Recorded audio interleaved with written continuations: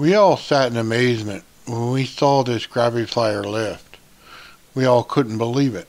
Did this guy really create anti-gravity? What was he trying to do when he made it? Is there something more here? Well, most people have a misunderstanding of this. They simply think that you build this, you spin the disc, and you put voltage in it. I can tell you, the understanding of this is way more complicated than that. So let's get into it a little bit and let's take a look at it. And I'll do my best to demonstrate exactly what he was thinking and the processes going on here, because it's really more than you ever thought it was. Let's go ahead and start at the beginning with this project. You built your Graviflyer. You found every part that you could that matched what Alexi did. You built everything. You 3D printed files and you put it all together. You tested out your motors and saw that everything was running properly, counter rotation. Everything is in sync like it's supposed to be. You then bought every component you can think of that he put into this, including a flyback transformer, a ZBS driver, to make high voltage. With that finished, it's time to look at exactly what you built. You put everything into it you thought you knew. All the wires are connected here. Everything's starting to look good. We have our ultrasound disc in the top. We have our little tabs here to put in the high voltage on the disc. They're on the bottom as well. And all the wires are run through exactly the way Alexi did it. And without any understanding of the physics behind it, you ran this thing. And it just sat there. It spun and sat there. So what is it that you missed? You got every part. Was there something more to this?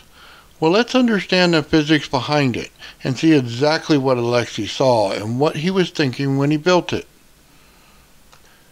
He knew that by removing most of the amps from his flyback coil, he knew that he can get a static volt. So he charged the plates with those static volts, and it created a toroidal on the top and the bottom.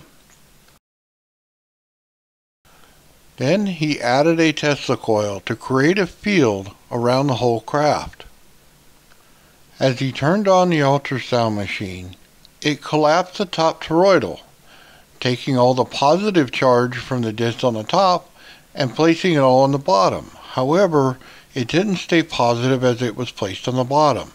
It all transferred into negative charges. Where the craft was once in balance, it now had an imbalance. This is how he created lift. But how did he break gravity? Let's take a look at the Graviflyer one more time. On the bottom, he put 6 magnets on there. On the top, he put no magnets. The magnets on the bottom created an eddy current that transferred into the center plate of the aluminum and also to the top disc. It made the motors go in sequence together. And because both discs had static charge on them, the motors would increase or decrease depending on where the charge was. The combination of all these effects would create a resonance in the center disc and allow the magnets to make a song.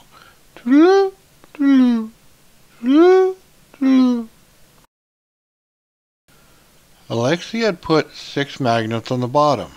It forms a honeycomb structure, and like any honeycomb structure, it creates resonance.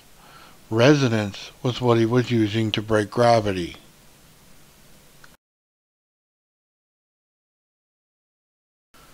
What Alexi had done was nothing short of genius.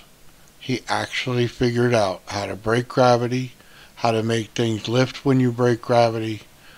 This has far more implications going on than a simple lifter. He's actually creating a structure to make a magnetosphere, far beyond what anyone else on this earth has come up with yet. As we see his Graviflyer lift, it should give us all hope. Hope that one day we can all figure this out. Hope that one day we can reach the level that he did already. This is our future. This is exactly what we should be looking for. Some people see this as a small little flying object. I see it as something far greater. Alexei has changed this world for the better, and we all owe him a debt of gratitude.